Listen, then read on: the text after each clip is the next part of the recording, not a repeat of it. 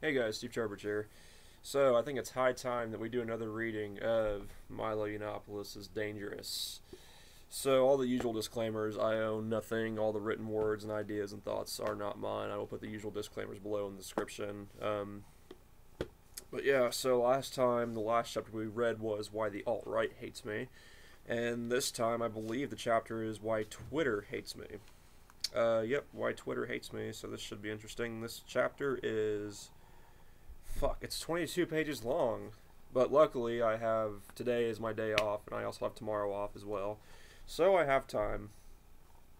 So this could turn out to be a long video, but whatever. Alright, Chapter 3. Why Twitter Hates Me. In May 2016, Facebook was embroiled in that year's second biggest tech controversy. The first was my suspension from Twitter, but more about that in a bit. Facebook has been caught in a lie. Its quote-unquote trending news feature, ostensibly is designed to provide users with a list of the most popular topics being discussed on the platform that day, was being manipulated. Despite heralding a new age of free, unfiltered information in its early days, the differences between new media and old media were not so great after all. Both were spoon-feeding information to their readers, deciding for the public what they should and shouldn't read. It wasn't supposed to be this way. In the early years of Facebook, the idea of an editor deciding what information you most needed to see was laughable. Equally, there was no algorithm deciding who saw what post, when, and where. The system was simple. Users followed other users and saw a list of their posts updated in real time. Beyond the block button, there was no filtering. If your friend made a post at 6:15 p.m., you saw it at 6:15 p.m. The present system, where Facebook chooses what you see, when you see it, and how you see it, is a radical departure from its early democratic ideals. Facebook says their trending list is meant to highlight quote-unquote major events, meaningful conversations, politically neutral metrics. But it's not hard to predict what will happen when a company in one of the most progressive industries, tech, located in the most progressive city in America, San Francisco, trusts its staff, censors, to implement policies neutrally. In May 2016, it was revealed that Facebook was discriminating against topics of interest to conservatives on its quote-unquote trending news feature. A former employee of the team told Gizmodo that in addition to neglecting conservative trends, the company also suppressed stories about itself and artificially promoted stories about the Black Lives Matter movement. According to Gizmodo, Facebook's team of news curators were told to select articles from a list of preferred media outlets that included sites like the New York Times, Time, Variety, and other liberal mainstream outlets. They would regularly avoid sites like World Star Hip Hop, The Blaze, and Breitbart, but were never explicitly told to suppress those outlets. Interesting, but not surprising. A leaked document published in The Guardian later confirmed that Facebook would check against a list of preferred mainstream outlets, including BBC, New York Times, CNN, and Fox, before assigning a story national level importance. In other words, it was up to places like CNN to sign off on stories from right-leaning outlets. Can anyone spot the problem? Facebook's policy of discrimination against conservatives wasn't mandated from the top down, but it didn't need to be. Silicon Valley companies don't have to institute policies of bias against conservatives. All they have to do is give minimal oversight to their overwhelmingly left-leaning employees and turn a blind eye to the inevitable consequences.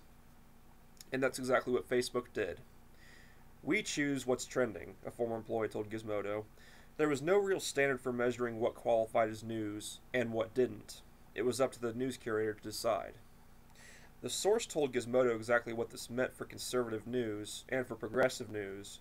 In short, the former was suppressed, quote-unquote deep-sixed according to internal Facebook jargon, while the latter was promoted, again from Gizmodo. Among the deep-sixed or suppressed topics on the list, former IRS official Louis Lerner, who was accused by Republicans of inappropriately scrutinizing conservative groups, Wisconsin Governor Scott Walker, popular conservative news aggregator for the Drudge Report, Chris Kyle, the former Navy SEAL who was murdered in 2013, and former Fox News contributor Steven Crowder. Meanwhile, according to the source, Facebook's left-leaning staff pressured Mark Zuckerberg to use Facebook to help swing the election for Hillary Clinton, and blamed him for not doing enough after she lost, and this is cited.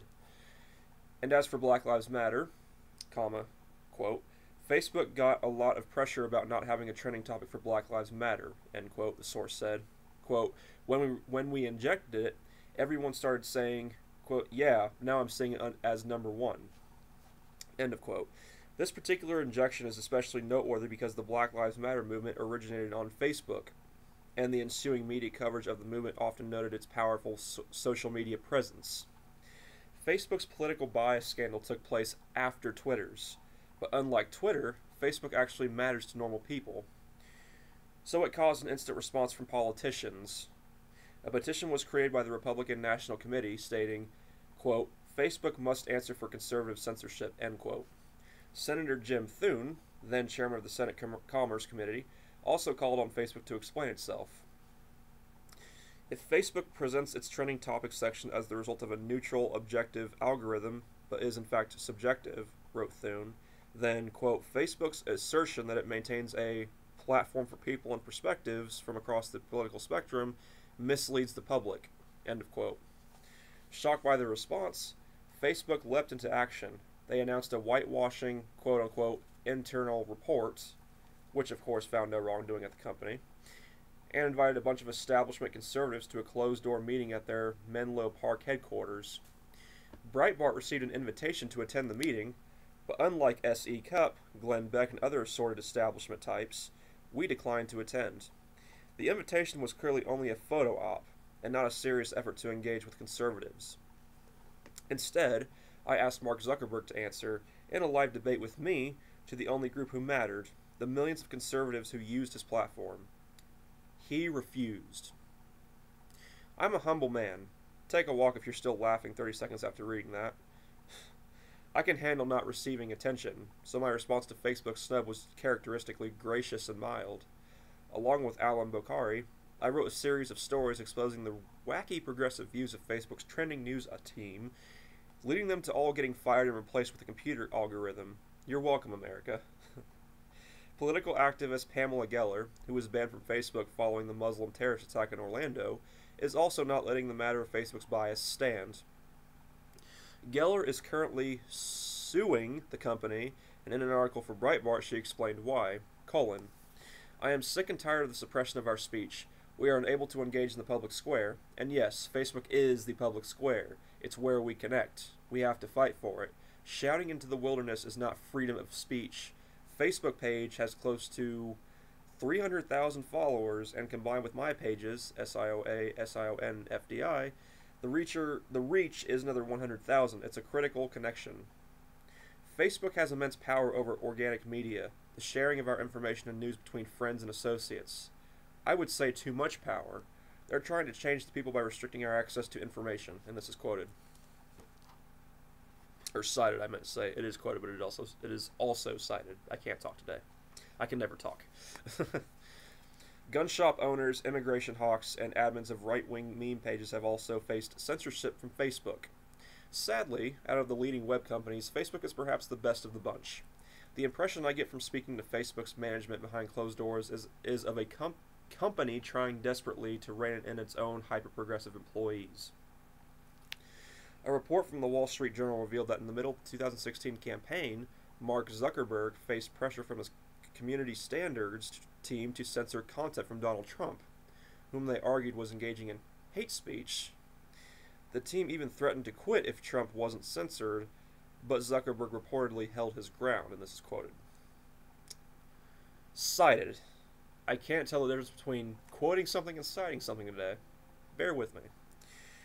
Zuckerberg also stood fast when faced with pressure to remove Trump supporter Peter Thiel from Facebook's board, releasing a statement in support of political diversity. Quote, "We care deeply about diversity. That's easy to say when it means standing up for those ideas you agree with. It's a lot harder when it means standing up for the rights of people with different viewpoints to say what they care about." And this is cited. This doesn't make Zuckerberg special. Assuming this isn't a deception, remember he once called his own users dumb fucks for trusting him with their personal data. I can believe that. He's doing the bare minimum of what we expect from social media companies, providing people with a platform to air their opinions without letting his personal politics get in the way. Facebook requires constant policing from the conservative media to keep the biases of their staff in check. On numerous occasions, wrongfully suspended accounts, like Pamela Geller's, have only been reinstated following coverage from Breitbart. Facebook only took concerns over its trending news team seriously after the conservative media got involved, and only fired them after Breitbart reported on their political biases. Ghostbusters. That trunk of humors. That bolting hutch of beastliness. That swollen parcel of dropsies. That huge bombard of sack. That stuffed cloak bag of guts. That roasted Manning tree ox with pudding in his belly. That reverend vice. That great iniquity. That that father ruffian. That vanity in years. End of quote. My love of Shakespeare has provided me with so many colorful ways to describe Twitter and its sandal-wearing, hobo chick CEO, Jack Dorsey. Twitter stock has declined some 80% since 2014, and user growth has stalled since 2013. Karma and divine retribution are alive and well. Once the most attention-grabbing of the social media platforms, Twitter promised to usher in a new age of instant, democratic free expression. Its character limit encouraged users to share rapid-fire thoughts with the world without a filter. In its early days, Twitter could justifiably claim it showed us what was on the world's mind at any given moment. And it was fun. It was fun to watch governments and politicians humbled in the face of the global citizenry's unmoderated opinions. It was fun to engage in the raucous back and forth between liberals, conservatives, and libertarians on a platform which, for a while at least, was the opposite of a safe space.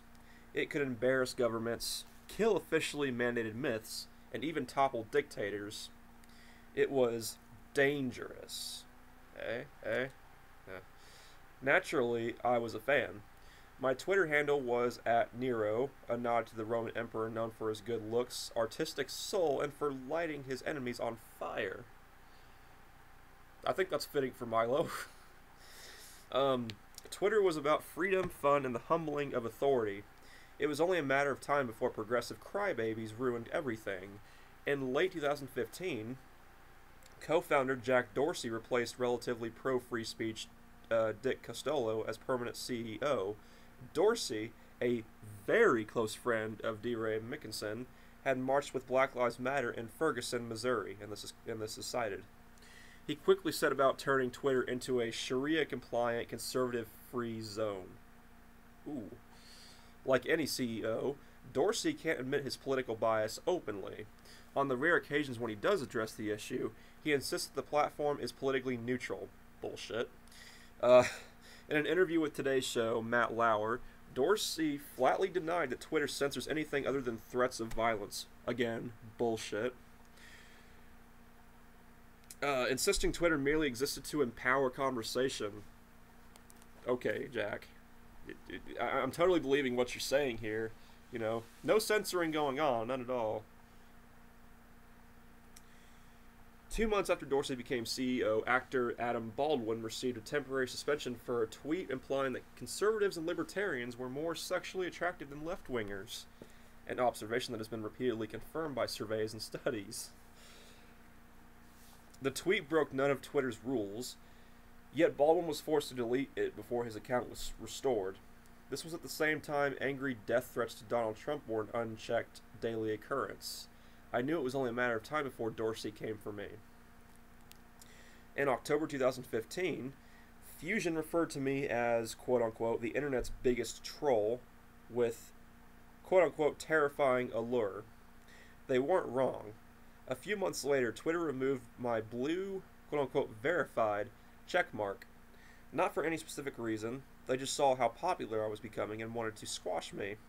For this brave act, Huffington Post congratulated the platform for standing up for women online, and this is cited. Ugh, please. Verified checks are given out to prominent figures likely to be impersonated. I'm probably the most impersonated individual who isn't Beyonce, yet Twitter still took my took away my checkmark for ideological reasons. At the time, it was unprecedented. I knew from that moment Twitter was looking for any excuse to ban me, and they would eventually find one. I also knew that when they succeeded, all hell would break loose. I wasn't disappointed, although Twitter's shareholders probably are now. The pretext needed to ban me turned out to be the all-female reboot of Ghostbusters, which, as we all know, was utter garbage. And that's coming from someone who isn't even really a huge fan of the original Ghostbusters, but yeah. A remarkably bad film that flopped at the box office and contributed to Sony's decision to take a near $1 billion write-down on its movie business. Damn. And this is cited. I published a catty review of the abominable flick, tarring it with my trademark reserve as a crime against comedy. It is perhaps the only movie I've ever seen conceived entirely out of spite, which would have been okay if it were funny. I castigated the abysmal performances from the lead actresses, including the inexplicably popular Leslie Jones. The film had been attracting controversy for months before its release. When its trailer debuted on YouTube, it was immediately assailed upon by peeved pop culture fans of the classic Bill Murray movie. They had read reports about director Paul Feig's plan to reinvent the franchise from the ground up, as well as his seemingly sparse knowledge of the Ghostbusters universe. Feig had basically transformed a movie about 4 out-of-shape middle-aged men, 3 of them white and 1 black, to a chick flick with 4 out-of-shape middle-aged women, 3 of them white and 1 black. Groundbreaking. This, coupled with the fact that the promo video was intensely boring, led to it becoming the most disliked movie trailer in YouTube's history. Interesting. Under normal circumstances, this would not be hugely controversial. Cult franchises like Ghostbusters can be treacherous territory. Upset the fans, and you may be in for a lifetime of loathing. That's what the creators of Star Wars should have done. They pissed off their fans, that's for sure, with The Last Jedi. Oh, and just as I say that, listen to this, just as I say that, just think of what fans did to George Lucas after The Phantom Menace hit theaters.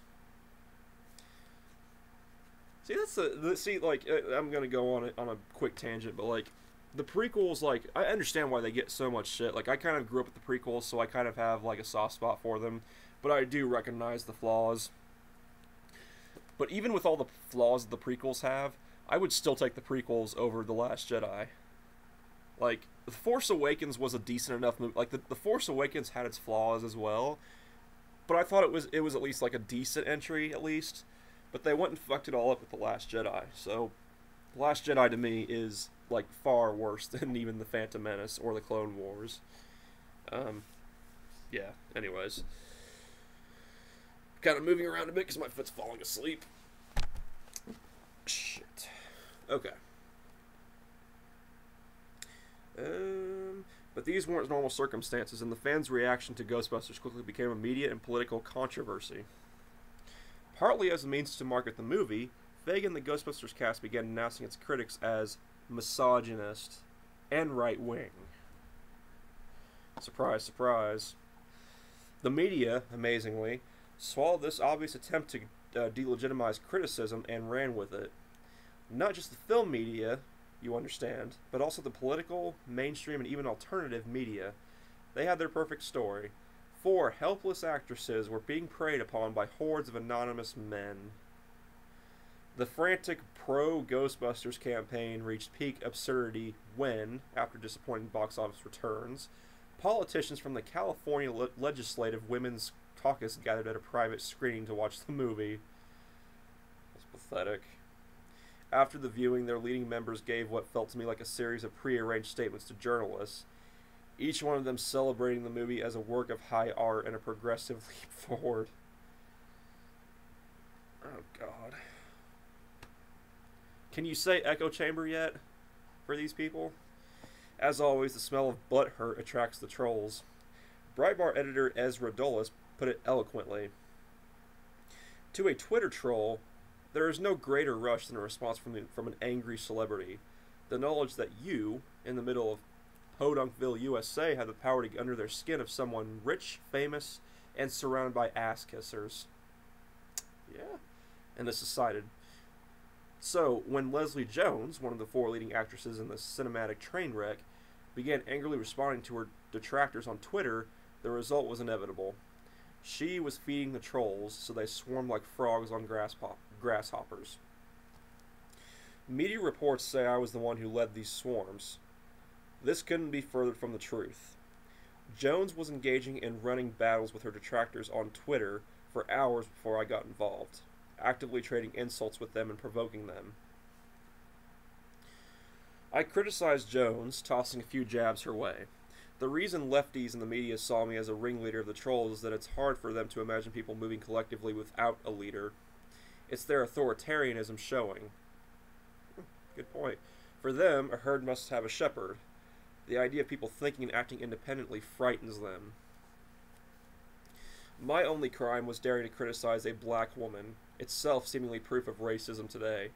I tweeted that Jones was playing the victim, and this is cited, that her character in Ghostbusters was an unfunny racial stereotype and that her tweets were barely literate, and this is also cited.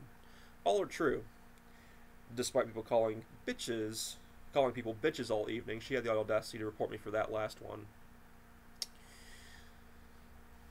Like Mogwai, there are very specific rules to follow when it comes to feeding trolls, or else you'll end up with gremlins. A small minority tweeted revolting things at Jones, such as comparisons between her and the Harambe, however you pronounce that, the recently deceased gorilla. Okay, yeah.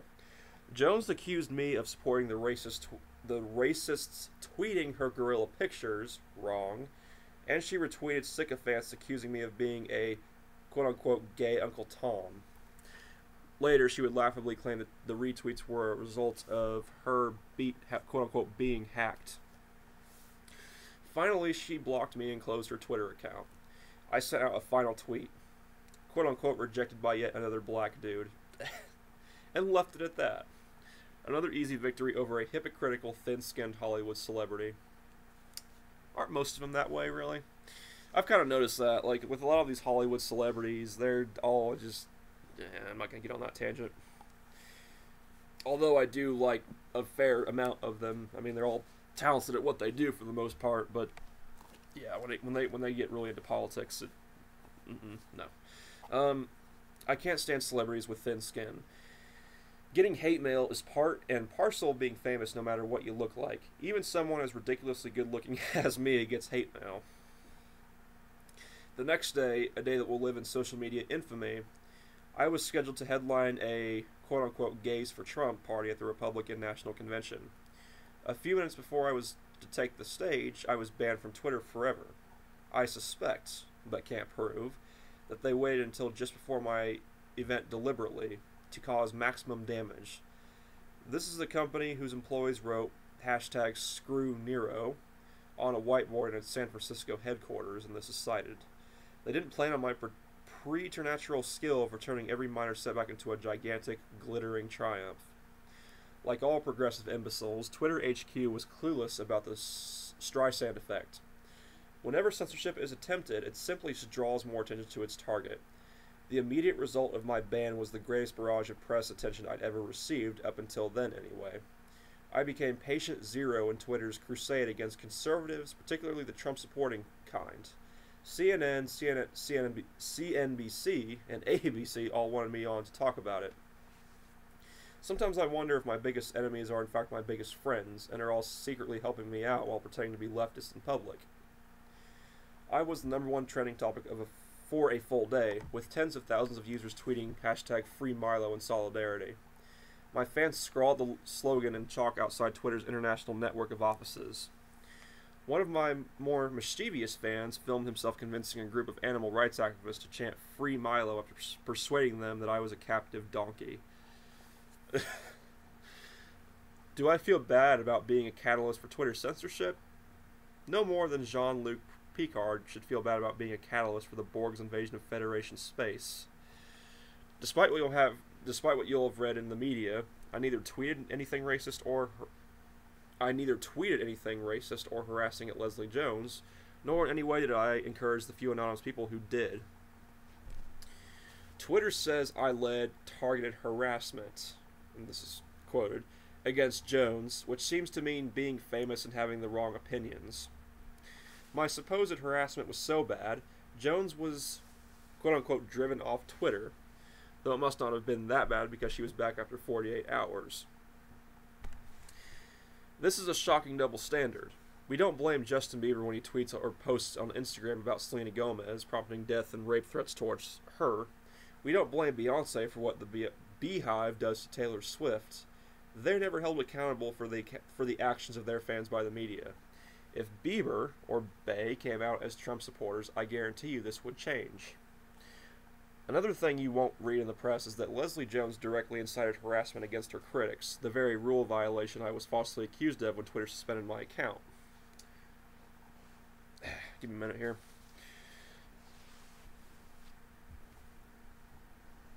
Sorry about this. A user suggested to Jones that some introspection might be in order if she wanted to stop the wave of trolling, to which Jones responded with an unequivocal call to dogpile. Quote, "Bitch, I want to tell everyone about you, but I'm going to let everybody else do it. I'm going to retweet your hate. Get her." Wow. And this is cited. In another tweet, she also urged her followers to, quote-unquote, go after them like they were going after me, and this is cited. Twitter did nothing in the face of these flagrant rule violations, semicolon. She didn't even have to delete her tweets to unblock her account, which, as I know well, is the site's mildest form of punishment for a terms of service breach.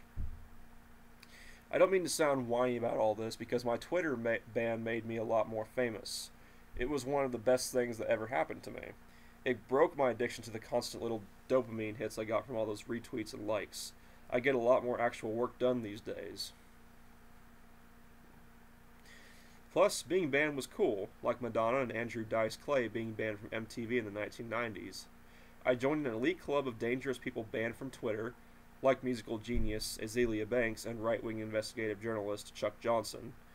All three of us are Trump supporters. Go figure.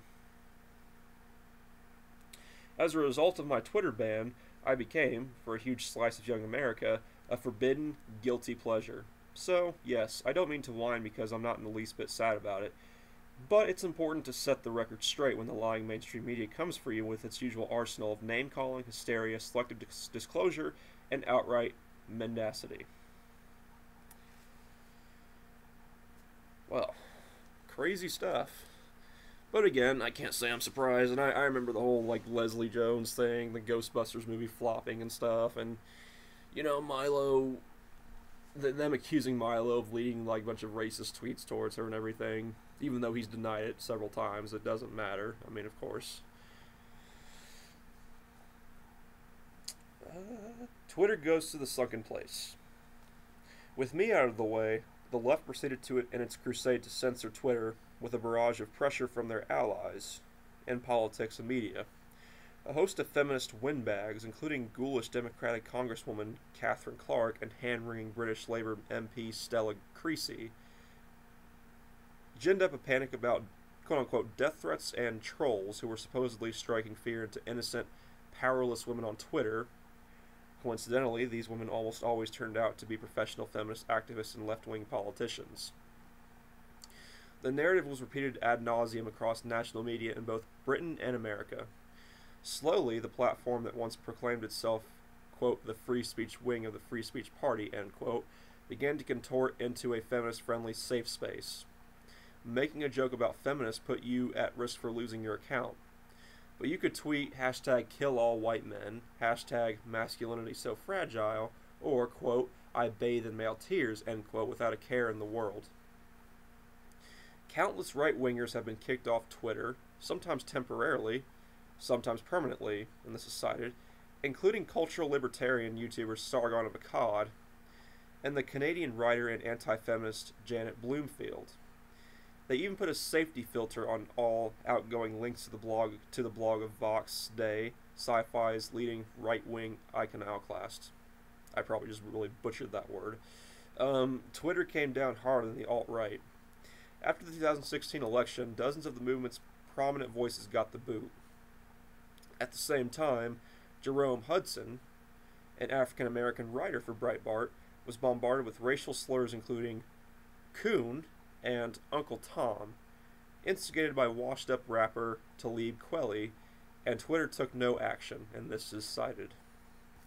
In the 2 months following the election, social media analytics discovered more than 12,000 tweets calling for the death of Donald Trump. Tweets that remain on the platform, and this is cited.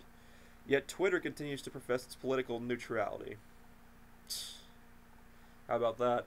In my time as technology editor for Breitbart, I never saw an account suspended for sending death or rape threats to Donald Trump or any other prominent conservative.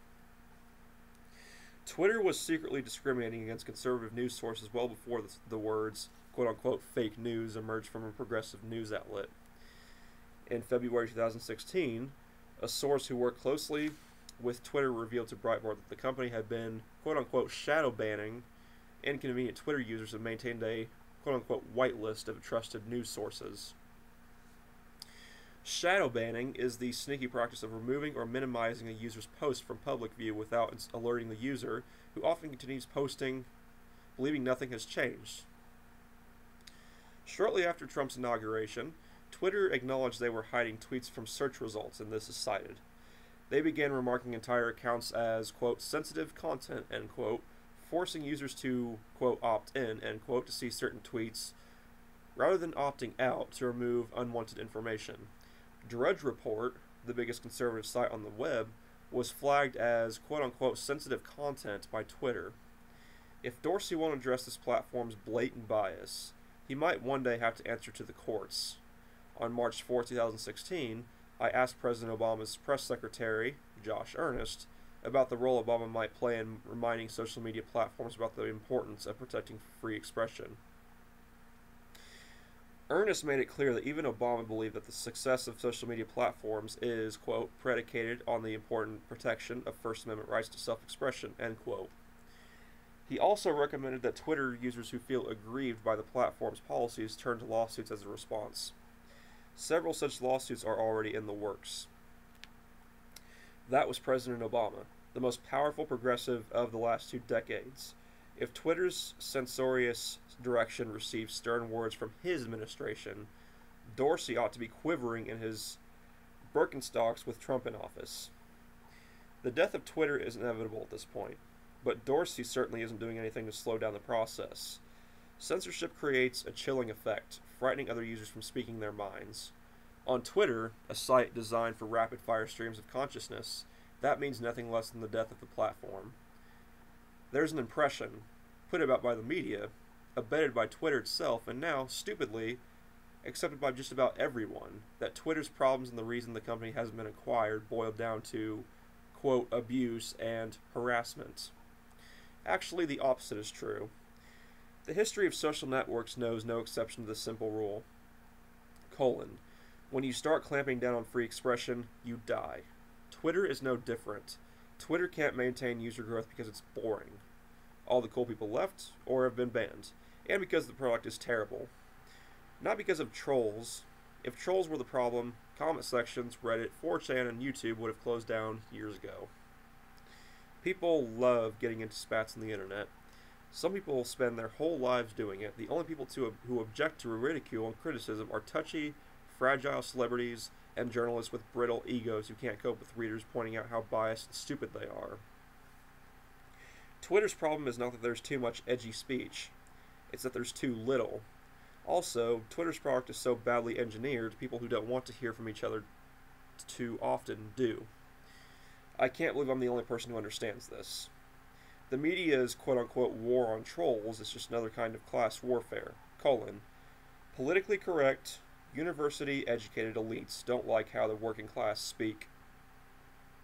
They're horrified by the ribald humor, sharp language, and raucous tone of blue-collar interactions, so they brand it all as abuse and harassment and close their comment sections because they are too delicate to engage with ordinary people. The edgiest and most interesting people have now either left Twitter or been struck off. The platform is dying, and so is the business behind it, and this is cited. You know, I sort of feel bad for anyone banned after 2016. They're so behind the curve. And as for suspending me because of a spat with Leslie Jones, come off it. I mean, if you're going to sell out your core values to a celebrity, at least pick someone funny and or talented, or at least pretty. All right.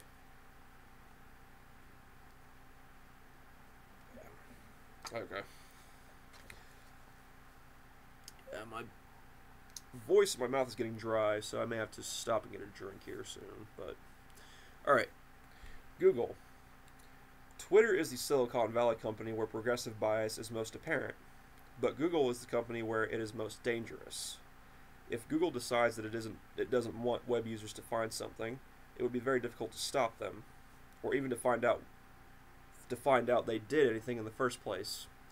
That's probably why, out of all the Silicon Valley companies accused of bias, it was Google's that Donald Trump addressed directly. The occasion that led him to address it was the release of an explosive video showing bias in Google's search results. In the video, tech channel SourceFed demonstrated that searches for Hillary Clinton did not autocomplete to words that were popular searches if they reflected negatively on the Democratic candidate. For example, Hillary Clinton cry did not autocomplete to the popular search term Hillary Clinton criminal. This contrasts with the competing, though far less influential, Bing and Yahoo search engines, where all search terms autocompleted correctly, and this is cited. Google denied altering its search recommendations to favor Clinton, saying it does not autocomplete terms that are quote-unquote offensive or disparaging when displayed in conjunction with a person's name. But a later experiment from prominent psychologist Robert Epstein found it easy to get Google to display negative search terms for Clinton's primary opponent, Bernie Sanders, and for Donald Trump. Eric Schmidt, CEO of the company that owns Google, is very much in the mold of Tim Cook, Jack Dorsey, and Mark Zuckerberg. But unlike those three, his involvement in politics suggests a direct link between his work and his support for left-wing politicians. Schmidt founded the Groundwork, a campaign organization with the sole purpose of putting Hillary Clinton in the White House, by putting Silicon Valley's technological prowess at the campaign's disposal. WikiLeaks confirmed Schmidt's involvement with the Clinton campaign in an email leak, which included a Democratic staffer acknowledging what Schmidt's group was working directly and indirectly with the Clinton team, and this is cited. A leaked email from Schmidt himself suggested the creation of a voter database that regularly aggregates, quote-unquote, all that is known about individual voters, and this is cited. Creating such a database is Orwellian in the extreme and sounds daunting, but Google, with its vast quantities of user data, can pull it off with frightening efficiency.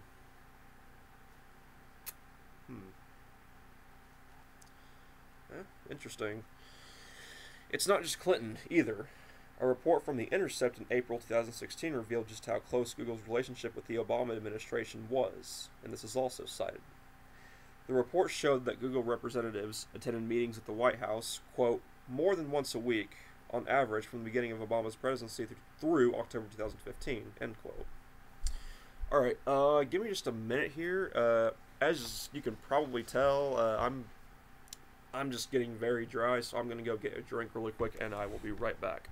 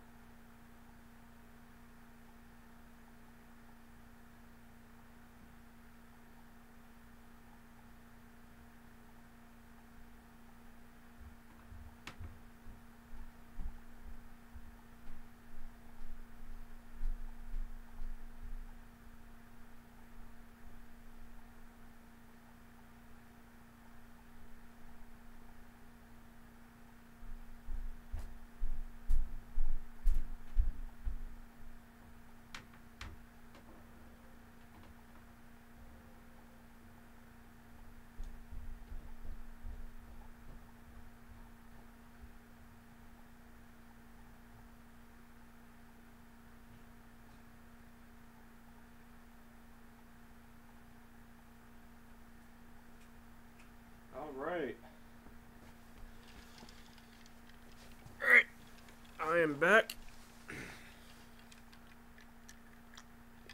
Cherry Pepsi is bomb. Alright. So, basically, I mean, this isn't really news to me, but I mean, we're finding out that a lot of these CEOs, like of Google and Twitter and Facebook and stuff, Facebook to like maybe a slightly lesser extent, but they're all kind of slimy. They've all got their political biases. They're all pretty left-leaning. They've got a bias for the left, unsurprisingly. And I guess we found out that the CEO of Google was pretty chummy with Obama and the Obama administration. So, alright. The Intercept's report also showed how Google operated a, quote, revolving door, end quote, with the White House, with employees frequently moving between both. They noted 55 instances of employees leaving Google for federal government jobs during the Obama years. 29 of them went to work directly in the White House. Additionally, 127 government employees left their jobs to work at Google. With such a close relationship, it's little wonder Eric Schmidt fought so hard to elect Hillary Clinton, the Obama continuity candidate.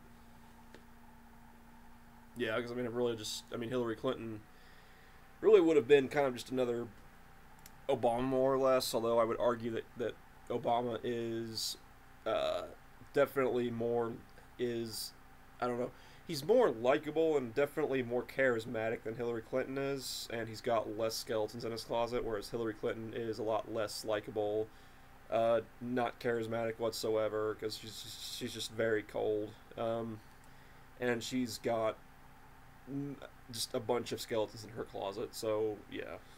But I mean, she basically was, like, would have been the continuing Obama.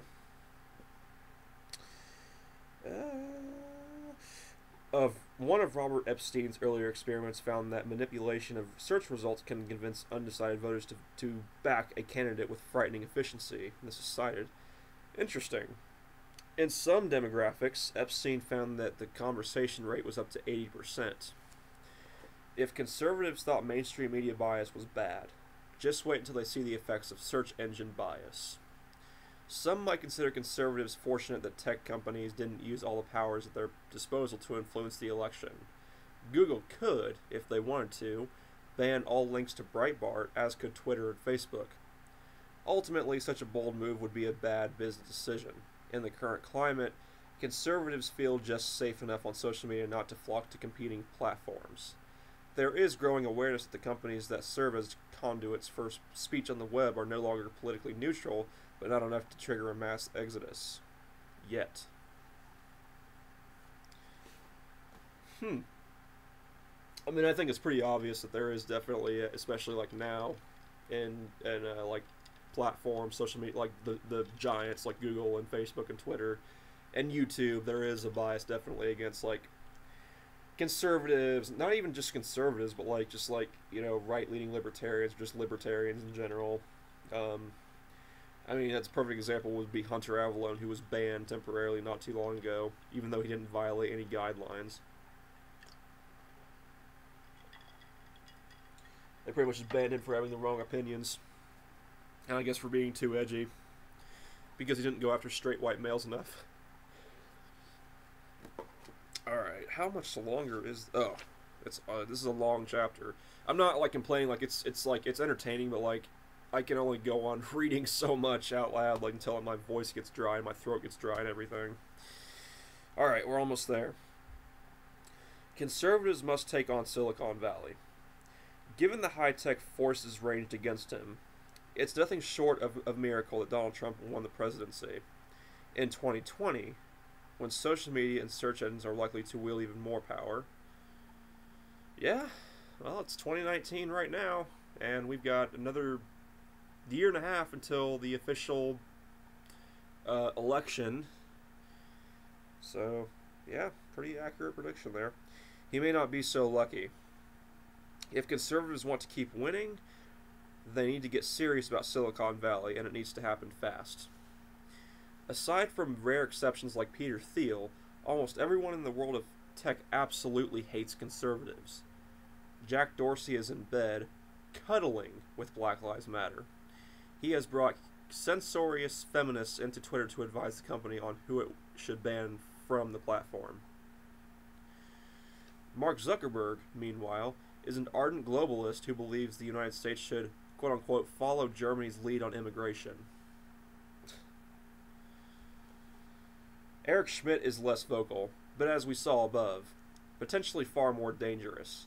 He already worked to put Hillary Clinton in the White House. Who knows what he learned from her loss, or what he will do to sabotage Trump over the course of his presidency.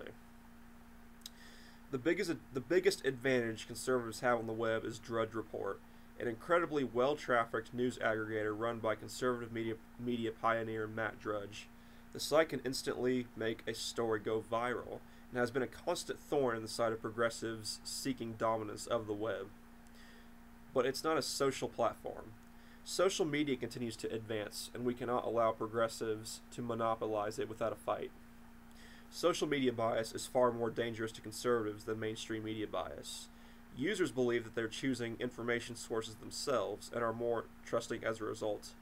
If conservatives, including President Trump, want to avoid disaster, they need to get serious about pressuring Silicon Valley to stay honest.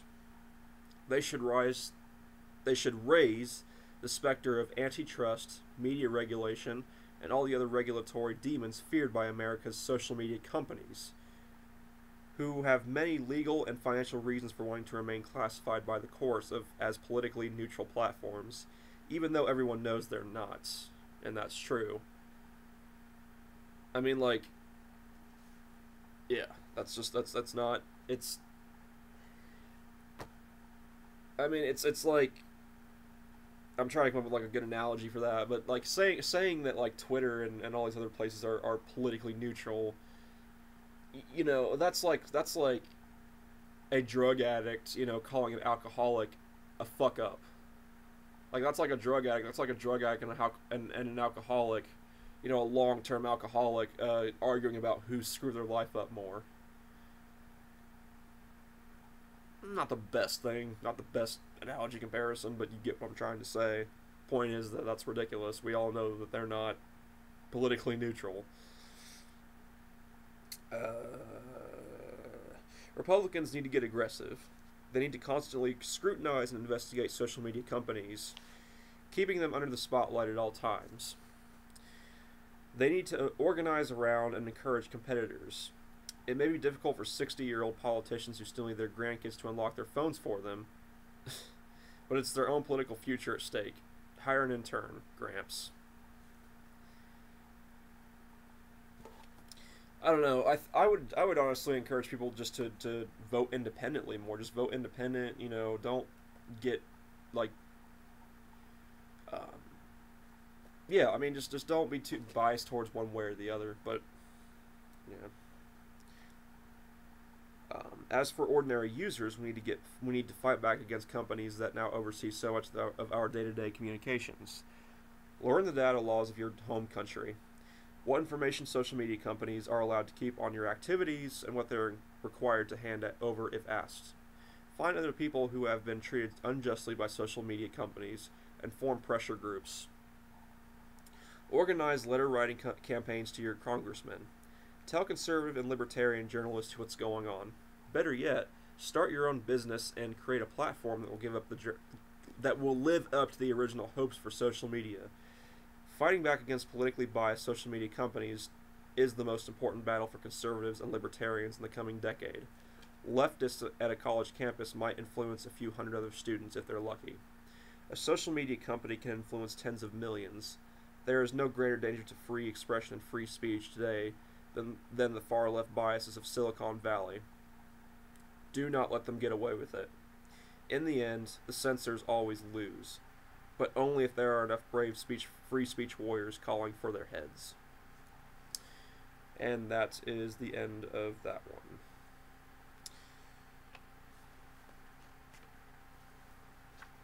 So, really, most of what Milo was saying I already kind of knew. I mean, but it's still interesting to read some of these things nonetheless, like the CEO of Google being like really chummy with like the administration, specifically like the Obama administration, and you know, kind of having a hand in trying to get Hillary Clinton in the White House. I mean, it kind of just shows how corrupt some of these companies really are. It's kind of scary. But yeah, I mean, none of these platforms are politically neutral. Obviously, they all have pretty much the same political bias, and it's biased towards the left. Um, yeah, so nonetheless, interesting chapter. Please excuse my less than eloquent reading, especially towards the latter half of this video. Um, and you'll have to excuse my constant breaks in between readings. The next chapter is Why Feminists Hate Me, and this chapter is 30 pages long, and one that I will definitely not be doing right now. But this should definitely be a fun chapter, because Milo going after feminists and destroying feminists is one of the things that I enjoy most about him. So, anyways, that's pretty much it for this one, and I'll talk to you guys later. So, peace and have a good day.